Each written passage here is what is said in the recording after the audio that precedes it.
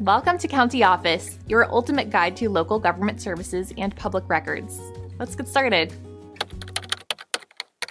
How to scan a passport photo. On iPhone, and to scan a passport photo on your iPhone, you can use the built-in Notes app. Open the Notes app and create a new note or select an existing one. Tap the camera icon at the bottom of the screen. Select the Scan Documents option. Position your passport photo within the frame. The app will automatically detect the edges and capture the image. You can manually adjust the corners if needed. After the scan, you can crop, rotate, or apply filters to the image. Tap Keep Scan-C to save it. You can add more scans to the same note if necessary. To save or share the scanned passport photo, tap the Share icon. You can send it via email, text, or save it to your Files app. Ensure the scanned image is clear and all details are visible. This method is convenient and quick for digitizing your passport photo.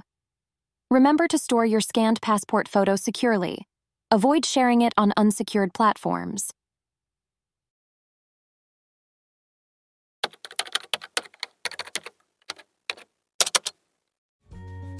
To learn more, check out these links, which you can click in the description below.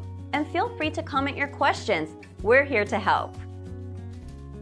Thanks for tuning in to our video. Please like and subscribe and leave a comment below. See you in the next video.